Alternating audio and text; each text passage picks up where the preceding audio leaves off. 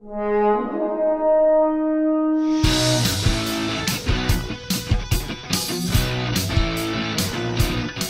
today's Man of the Apes, Richard learns how to use Max because he's a PC guy at work.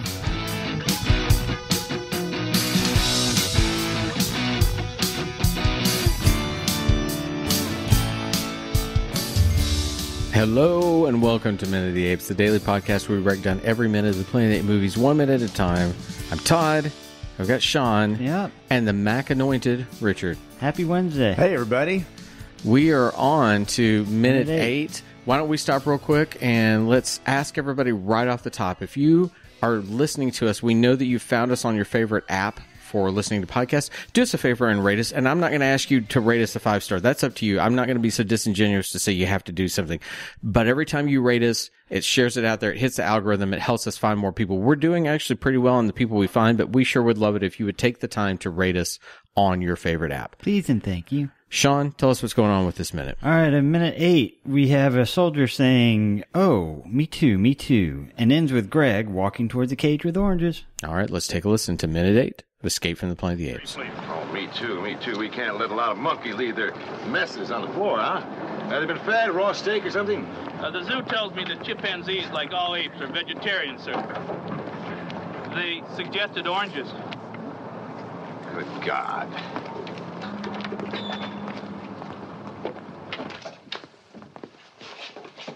What's the matter, Corporal?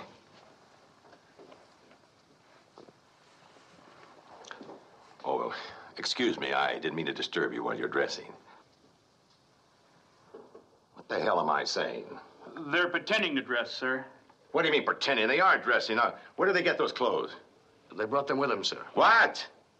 In that suitcase. Suitcase?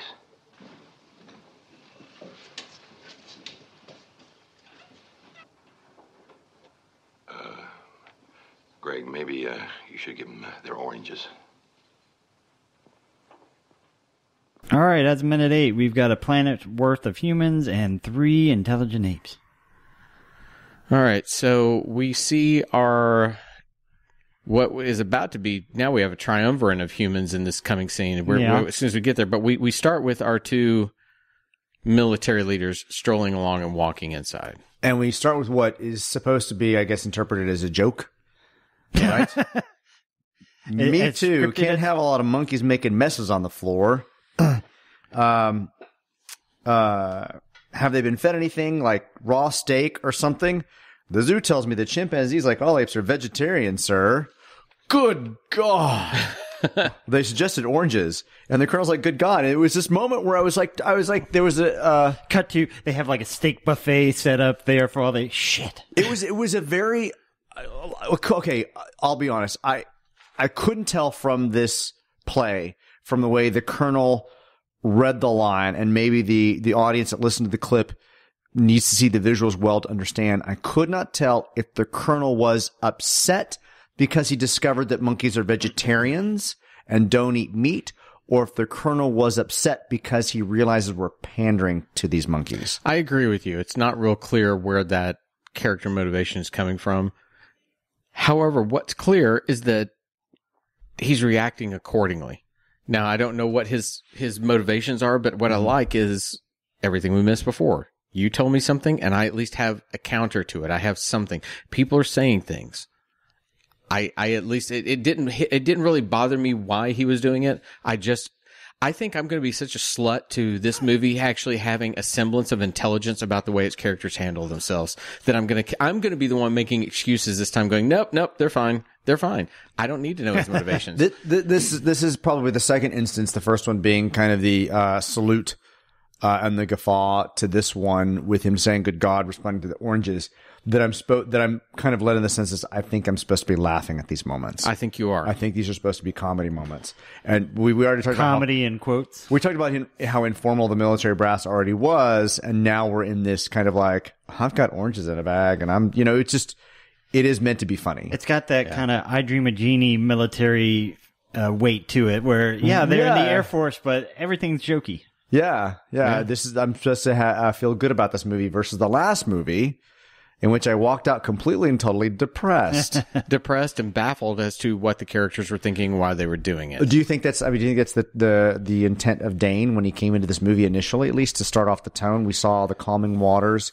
We now have something that might be interpreted as a little bit of a comedy to bring some lightness to what was otherwise a very dour ending, very intentional to try and do something humorous with it. So obviously when he gets that memo from Arthur B. Jacobs that Apes Live sequel necessary, I'm sure he was given a little time to come up with an idea for a story, but I'm sure he pitched at least one or two versions of something. Here's what I think. And I can't help but think he thought, okay, the ones that survive are Cornelius and Zira. We're going to make this a love story between the two of them because let's really be honest. The heart of the previous two movies was Zira and Cornelius. Is really them. They are the heart. They are the humanity. Even though we have Taylor, they are the true human nature of it. We see ourselves mostly in them, yeah. Yeah, and so I think he probably pitched it like this, and I think what he probably... I can't help but think he thought it's kind of a romantic comedy with ape makeup. Yeah. And that's kind of how he pitched it, and so the people around them are silly and buffoons and all this kind of thing. Well, you don't think there's also a level to which is like, we killed everybody else. Well, I think that's it, too. Lighten it up a little bit. I do think that's it. I think we took last time so hard. Number one, we removed the heart of our film. And we took Zira and Cornelius by and large out of the movie. Let's put them back in front and center. And let's also just have fun with them instead of making it so serious because the film does have eventual weight to it. It's just not now at all. The direction for this moment is after the two, he says the good God and they pause for a second. It's at 7:21 where they enter the guardhouse and it said a guardhouse whose door is unlocked by an obviously shaken Marine. MP, and the Colonel replies, "What's the matter, Corporal?" So when the Colonel actually walked in and said, "What's the matter, Corporal?" I didn't get the sense that the Marine was shaken. He was kind of they're doing the shot from the other side of the bars, looking through them to see that, and so I wasn't really able to see the military police being upset or unusual or odd. Just "What's the matter, Corporal?"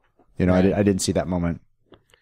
I'm sorry, I got so caught in the moment of watching that on Amazon that there's also a boom mic shadow inserts itself on the wall and then they pull it back out. Somebody said, shit. Right around the 7:30 mark. It's just like there. But I think it's interesting that Zira is modest when the general shows up, but obviously they've all been changing in front of the guards and had no problem with it. Well, so... That is a good point, yeah. You picked up on the modesty, which it hit me that modesty is an odd thing to have her exhibit when you're trying to show that you don't have intelligence. Modesty at least exhibits that you have the conscious nature that I need to protect myself. Well, if they're trying to not show how intelligent they are, future minutes it's going to kind of screw that. Yeah, and I just think to me this is one of the first examples of them showing something that is... Not animal-like, it's human. Yeah, it's very human... reaction to "I'm naked, please don't look at me." Yeah. So after they enter the room and he says, "What's the matter, Corporal?" We then kind of have a shot, kind of a pan, if you will, or a cut to the side, and we see our three apes now putting on familiar chimpanzee garbs, right? The listening audience couldn't necessarily see that visual, but they're now kind of dressing, and Zira's kind of pulling, and Zira's kind of pulling her blouse robe together, right, and kind of gives that modesty. Turning her back to it. Yeah. Somebody's here. People are looking at me, and the colonel's now smiling, and that's when he says, "Excuse me, I didn't mean to disturb you," like he'd caught a woman dressing. Yeah. Which, if that's played in the moment of comedy, right. Excuse me, I didn't mean to. Wait, and if it's stopped there, because he should catch himself saying, "Hang on, you're an ape. Why am I worrying about your modesty?" But then within minutes, she shows another sign of intelligence when he begins talking about the suitcase and she reaches and grabs for it. So she understands the term suitcase. There are many times in this already, and this may be intentional by Dane, that they cannot contain. It just takes a while for the humans to catch on to their intelligence. Well, I think it's also interesting that the humans are faster on the uptake on the fact that these apes are smart than the apes were with Taylor. True. Fair, yeah. Taylor, they would say, "Oh, he's just trying to mimic everything," and they're going, "Wait, these apes are getting dressed, and it's not mimicry. They're actually doing things on their own." Right. I mean, the aide says to him in response to him, "They're pretending to dress." What are you pretending? They are dressing. Yeah. Where'd they get those clothes? And that's when the MP says they brought them with them, sir, in a suitcase.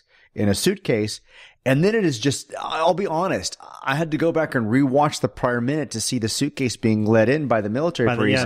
Because otherwise this is the first time that it's brought to my attention. And Zira very intentionally picks it up, walks it over, and places it on the cot. Like, I've got a suitcase and this is where my clothes came from. Yeah, she's very protective of it at first. Like, don't you take my suitcase from me. And it is odd, though, that she walks to that cot. I do think that's an interesting method of shooting that, where we would have before in the previous films just had some massive wide shot and it would have played out. The camera actually pans with her and we lose her behind a column and she goes to the bars, where the bars are even at that angle, barely showing her face. That's a much more interesting image than we've seen before of people in bars, because that the closer the bars come together through the lens, the more she looks like she's contained, trapped.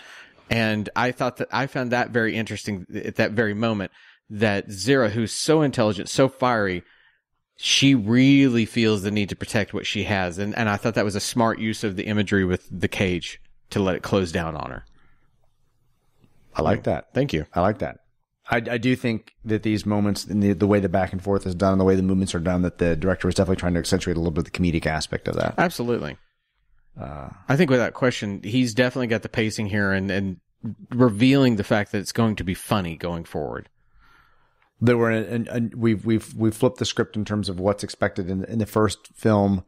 There was the horror of what would happen to humans in this situation, and now we've flipped it, and it is the animals have gone back to being animals, almost comedic. Oh, and okay, then let's talk again about how Dane pitches the story. Does he pitch it to them when he comes up with the concept of them going back? It's a flip of Planet of the Apes. It's exactly a flip. It's Planet of the Humans. Yeah, it literally, whether it be secret or escape from the Planet of the Apes, it really should be Return to the Planet of the Humans or something like that. Yeah. Because this is it's a fish out of water story again. It's just now the apes are in the place of Taylor. Mm-hmm.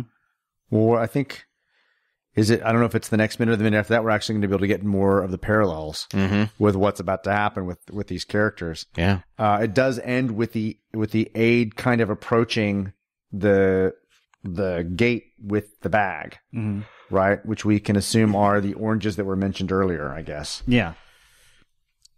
Well, that's it for me. Yeah, it's not a super action-packed minute, but there's a lot of intrigue as far as them feeling each other out, at least.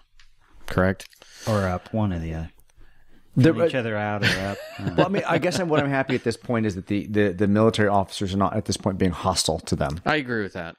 There's no sense of, I don't have a sense of, outside of Zira's hesitation to the entire situation and their kind of trepidation in terms of what's going on, I don't have a sense that they're in danger. I do think if this film were made today that you would have that. You would not have the comedic sweetness, essentially, that this holds. It would be hustling them in, guns pointing at them, them Correct. Scared and cowering to the sides. Today's modern storytelling would have put them in a more precarious situation. Yeah. I mean, you might have been able to find humor within that situation, but it wouldn't have been such a broad humor to where the people are almost laughing at the absurdity of what's happening. All right. Sounds like it. I look over and Sean's looking at my dog, so that tells me he's ready to move on the next minute. All right, so that's minute 8 in the books. We will be back tomorrow with minute 9, yes, and I will get that right without having to ask. It's been so long since we've done these. I try to stay on top of my notes. Man, this has been hard getting back in the groove of it. Back in the swing. So I'm going to say I'm not going to have any more surgery in between episodes. You guys can't have anything like that either. And we're just going to keep good meds, Todd? No, the good meds completely destroyed my brain. All right, we'll be back tomorrow with another minute. Until then, everyone have a great day. Bye.